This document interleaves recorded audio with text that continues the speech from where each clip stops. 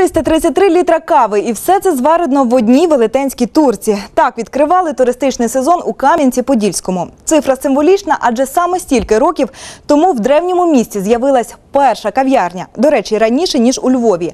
Метрову турку вже занесли до книги рекордів України. Втім, це не єдиний рекорд, яким нині здивували туристів кам'янчани. Кожна людина мала таку турочку, кавомолочку і молола каву. Це вже більш промислово, це в кав'ярнях стояло.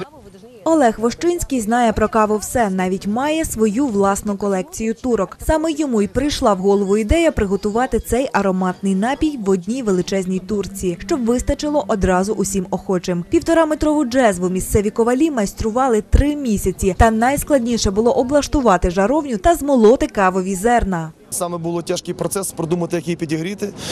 Ми зробили такі газові горілки. Потім була проблема кави, нам дали 30 кг, коли спонсори допомогли. А була проблема в тому, що її дали навзернем. І місто майже 3 дні мололо всі кав'ярні, всю каву мололи, щоб напоїти сьогодні всіх людей цією кавою.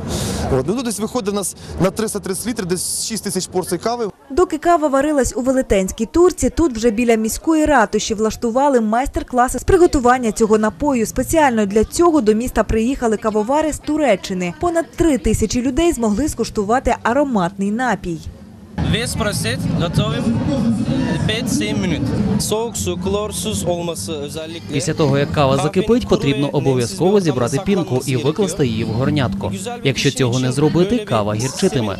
Потім ще двічі довести напій до кипіння і тоненькою струйкою залити ним вже зібрану пінку. Смак дуже щедрий, а запах просто спокусливий, каже гостя Ірина Шухтуєва.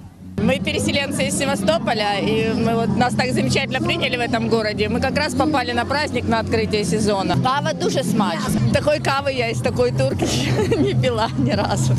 Оцінили ароматну каву і експерти. Відтак, книга рекордів України цього дня поповнилась ще 2 записами. Скажу вам відповідально, що турку такого розміру ніхто не виготовляв. Це вперше.